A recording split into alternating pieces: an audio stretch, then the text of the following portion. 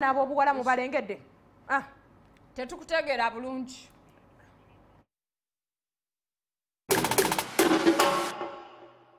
Nakulwayo abakyala lwaki osazeewo okuba nti celebratinga n'abakyala nga bano bonna oba oli awo abantu bandirowoozezza nti basire queen e Kampala bya brown byonna ebyana bya brown bisire queen mama munanga abakyala bano be bakyala abali mu bulamu abatono kwabo be nayise abali mu bulamu bwange. I work with them, I meet them out. Most of them I actually work with them. Abalala ba sister bange, abalala mikwano jange. So nga we nagambe ngenda mu contact list yange.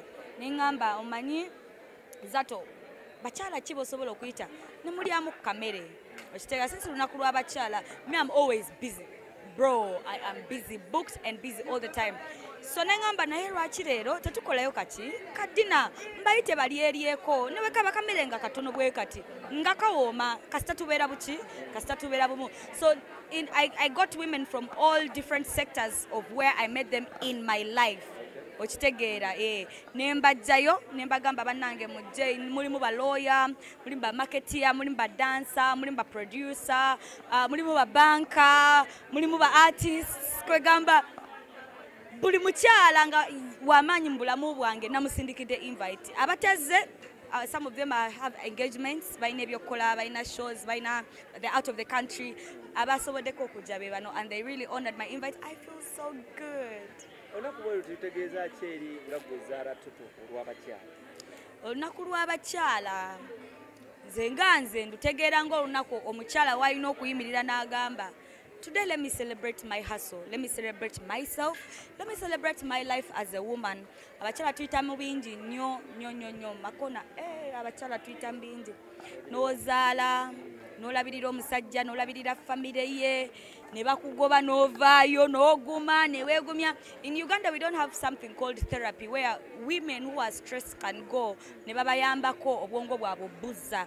Tuyita mu nnaku nnyingi nnyo omusala ne weekubakubako enfuufu n'oyimuka n'ogenda n'okikola leero kangende nkikole regardless of my mood, regardless of how I feel, oba kiki ekiremye oba jjo bangobye oba jjo naswadde kanyimuke ngende nkikole ng'omukyala. So obwo buba buvumu. Ugandan women tulina obuvumu bungi nnyo.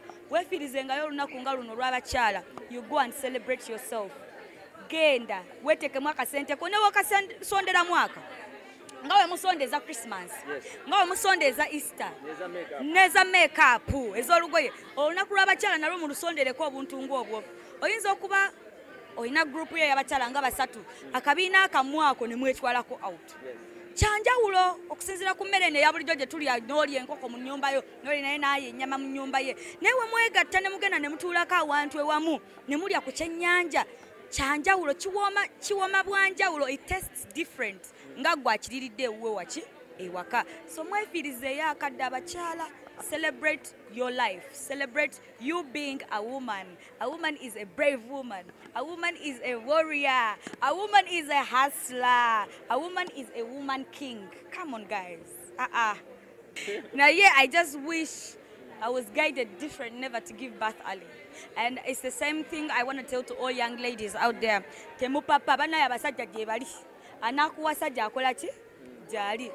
Temu papa kufumbirwa. Temu papa bino laavu nze kamuzaalire ogenda muzaala ogenda gutuulamu ojja guwulira. Sikuwonoona. Take your time. I want the ladies out there to know the truth. Because be mutuyisaamu abasajja nabyo biki? Bingi. Bannange mutuyisa mu bingi. Mentally ombene tubonaabona. Abakyala basinga bakyayibwa nga bafunye olubuto. Musajja n'akulekawo naye nga yakufunisiza oluki? Nga yakufunisiza olubuto. Omukyala n'asuferinga ne mental status essaawa eyo in that situation ali lubuto takyakola mikwano gyamuddukako because yagyegobako alowooza nedda munange onobba wange bannaye kankola amaka gange nsanyusa omusajja. Do you understand? Omusajja si kintu kibi, but take your time. Banange, if you want to settle, if you want to give birth for the right man. You know, abachala tumanyi omusajja omutuufu yani. Telling you there is a stage you cannot miss in life. If you miss a stage ng'okula ng'omukyala, later on it catches up. Bebo bola baba dating obuvubuka obuto because she missed a stage where she had to date a young boy ng'alina musajja mukulu aberejalejja n'abasajja bakulu bakadde. kati atuse mwana mu 5 alejjaleja na bwana buto. Do you understand? So take it easy, take it slow, give your time growth, give yourself time, you know, experience life as it comes. Don't rush. Please do not rush.